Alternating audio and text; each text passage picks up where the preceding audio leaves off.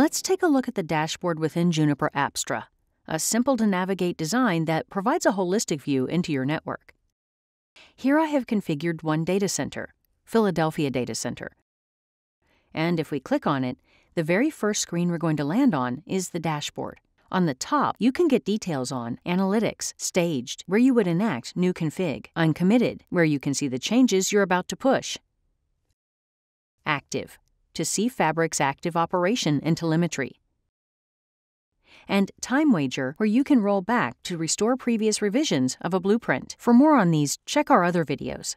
Next, we have the deployment status. So this is actually any configuration that you create in your fabric, adding new virtual networks, or VRFs. This gives you the status of that configuration.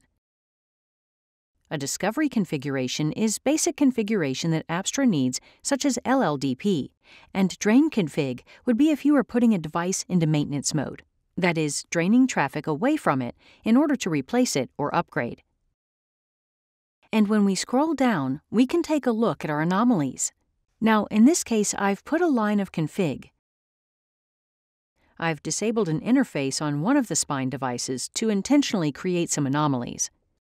And you can see how Apstra keeps track of your config in its graph database, which is the single source of truth.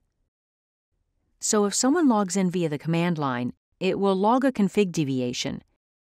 And then in this case, disabling that interface also created some anomalies within cabling and BGP route table. So you can see in a heads-up display all of your anomalies, and then you can click through. So we can click through to the config deviation. Again, for more on this, check our other videos.